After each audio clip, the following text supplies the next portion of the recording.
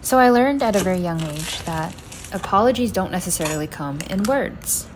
Rather, they come in the form of fruits, where after a loud argument, a solid 10 minutes of bawling my eyes out in the silence of my own room, I'd open the door to a plate of beautifully cut fruit set in front of me on the floor, a peace offering, a silent apology.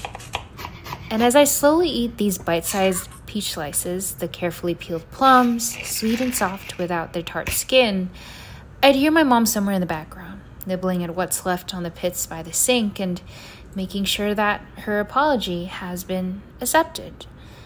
And maybe that's why whenever I see cut fruit now, there's a sweetness that lingers there, this weird mixture of comfort and relief rather than the joys of convenience.